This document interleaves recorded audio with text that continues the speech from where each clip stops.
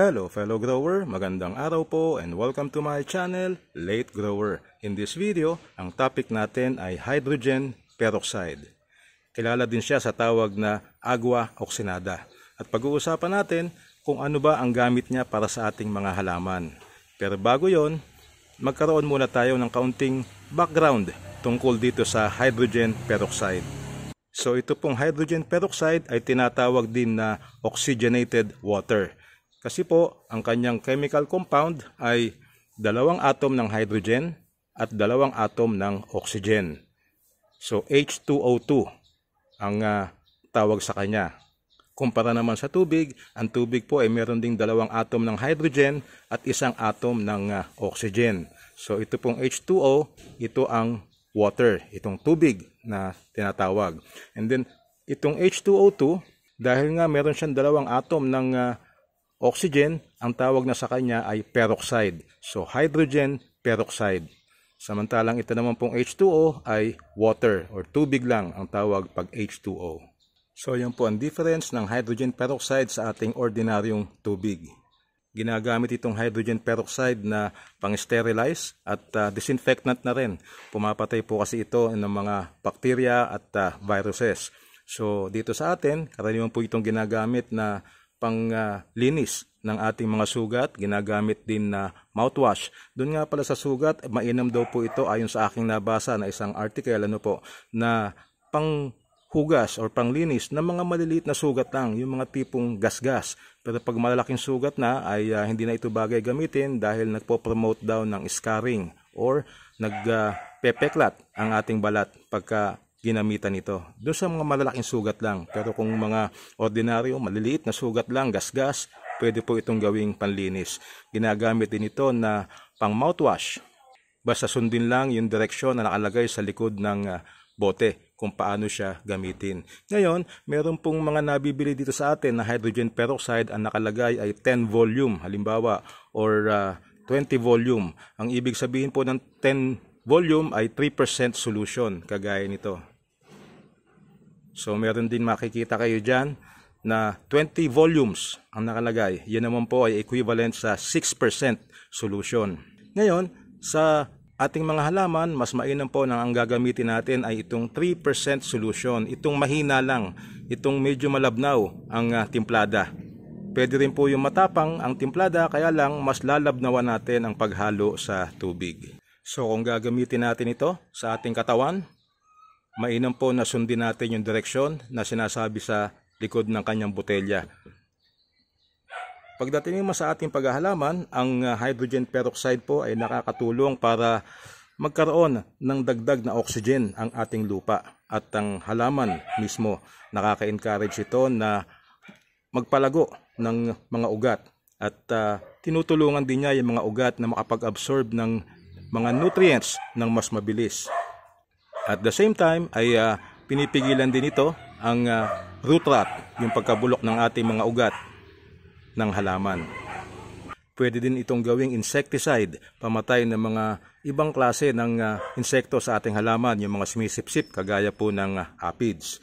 Bukod doon ay pwede rin siyang antifungal or fungicide na panlaban ng ating mga halaman laban sa algae, fungus, yung powdery mildew na tinatawag, pati na po yung nematodes na nasa lupa.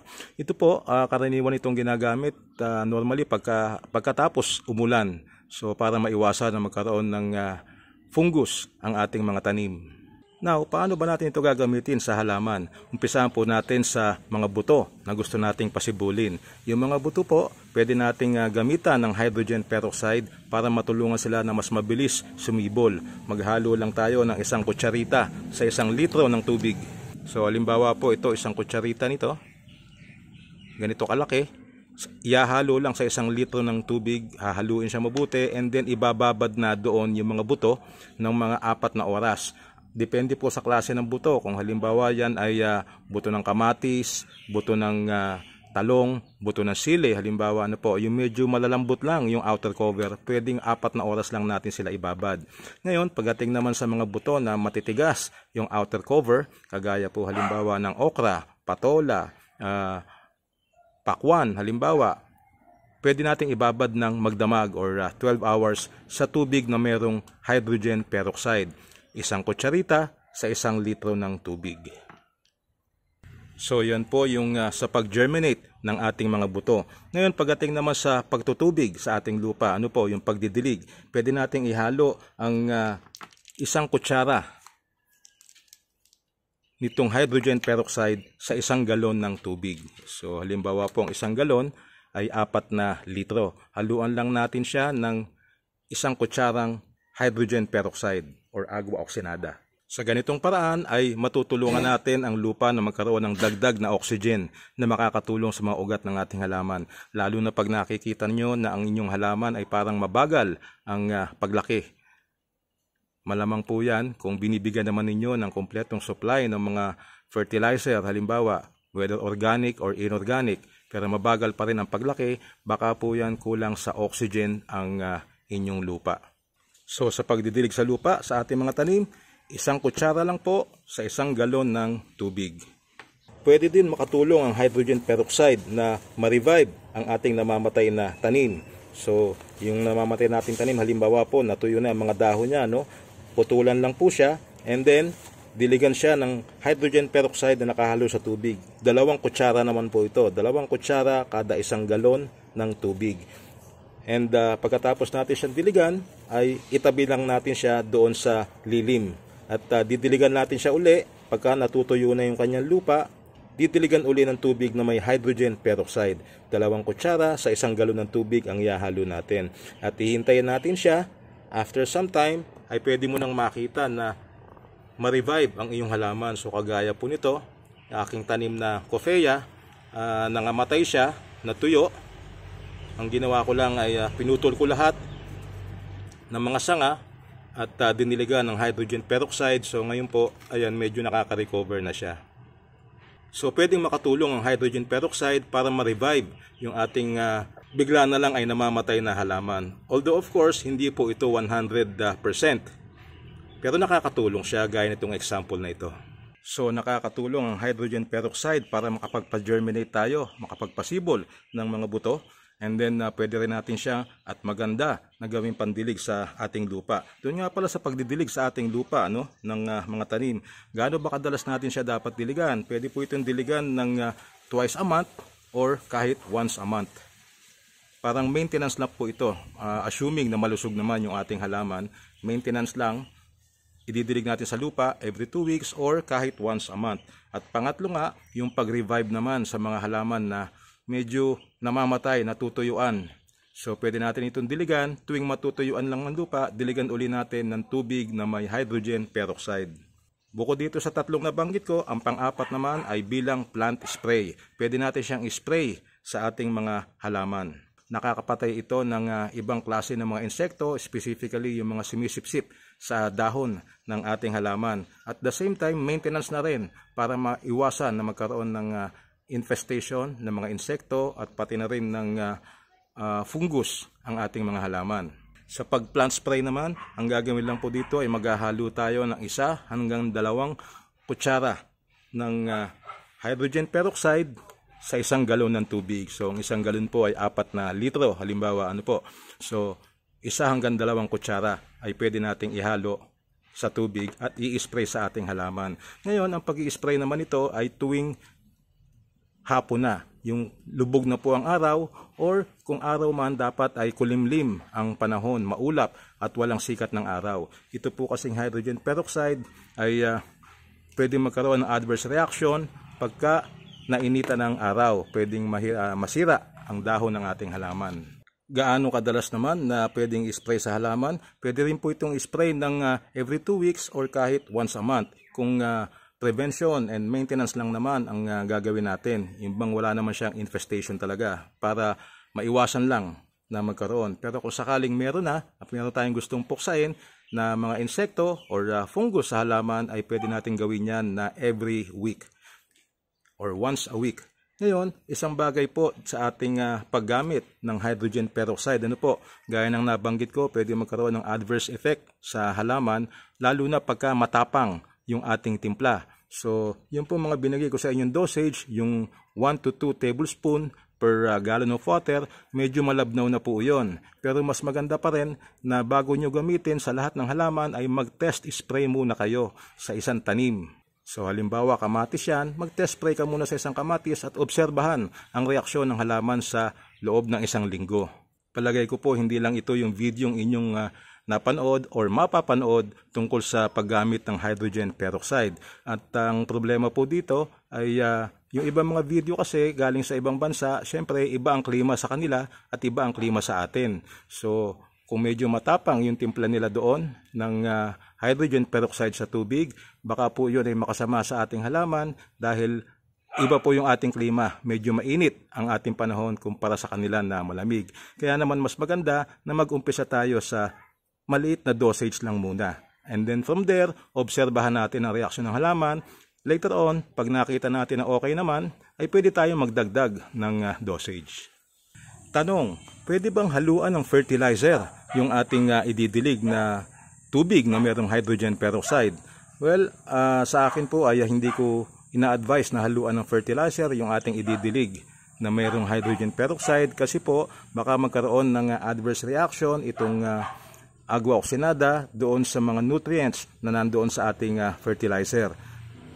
So mas maganda po ito na ididilig nyo sa halaman nang wala siyang kasama, yung siya lang mag-isa. At kung halimbawa nag-fertilize tayo ng halaman, maghintay tayo ng mga 3-4 na araw ang palipasin bago tayo magdilig nitong hydrogen peroxide. Sabi ko nga po, ito ay ginagamit na pang-sterilize, pang-disinfect. So ibig sabihin, papatayin din niya yung ibang mikrobyo na nasa lupa. So dapat po ito, wag nating isasabay dun sa fertilizer para hindi masira yung nutrient integrity or composition ng ating fertilizer. Isa pang tanong, organic ba itong hydrogen peroxide? Well, sa akin po, base na rin sa aking mga na-research, nabasa, ay hindi ito organic. Ito po ay processed. So, ginawa po ito ng tao, maski yung pinaglalagay niyang plastic ay hindi rin naman organic. So, kung tatanungin niyo ako kung ito ba ay organic, ay hindi po. So, ito po ay inorganic or chemical na H2O2. So pag ang iyong pagtatanim ay sarado na organiko, ay maaari po na hindi ito makasama sa inyong listahan. Pagdating naman po pala sa pag-i-spray, ito po ay medyo mabilis ding matuyo. Pag ating in-spray sa halaman, mga ilang minuto, nag-evaporate na o nasipsip na ng halaman. So ganun lang siya kabilis din na mawala or matuyo. Pero meron pa rin naiiwanan na konting epekto sa mga dahon, sa mga katawan, sa stem, sa limbawa, kaya pag kumagat ang ibang insekto ay maaari silang malason at mamatay. So i-recap po natin, pagka ididilig natin sa lupa, pag-i-spray natin sa halaman, halimbawa, at sa pagpaparevive ng ating namamatay na halaman, pwede po tayo maghalo ng 1 hanggang 2 kutsara ng Agua, Oxigenada sa 1 galon ng tubig. Ito po ay mababang dosage na, nasa sa inyo kung gusto ninyong dagdagan ang dosage base sa inyong observation. So, pagdating naman sa frequency ng paggamit, pwede pong twice a month or once a month. Again, depende pa rin po sa inyong observation. At huwag kalimutan na mag-test spray. At the same time, gumamit lang po nito pag mag-spray tayo sa halaman, pagka late afternoon, yung tapos na, lumubog na ang araw.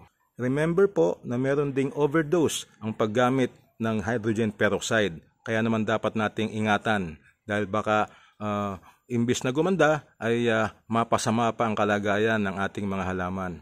Now, nabanggit ko na meron siyang pwedeng gawing disinfectant. So pwede rin nating linisin yung ating mga tools. Gamit ito, yung ating pruning shear, yung gunting. Halimbawa, bukod sa alcohol, pwede din gamitin natin ito para pang disinfect, pang sterilize. Pati po yung lupang ating pagtataniman, kung wala pa siyang tanim, halimbawa, gusto nating bigyan ng added oxygen yung ating lupa, pwede po natin itong gamitin dun sa pagtataniman. Halimbawa, pagpapasibulan ng buto, yung ating seedling mix, pwede rin po nitong basain ng tubig na may halong hydrogen peroxide, 1 kutsara sa 1 galon ng tubig ang ihalo natin and then ididilig lang sa lupa. So yan po ang ating video tungkol sa hydrogen peroxide. Agua Oxigenada or H2O2 kung tawagin. Maraming salamat po sa panonood and hope to see you in my next videos. Bye-bye!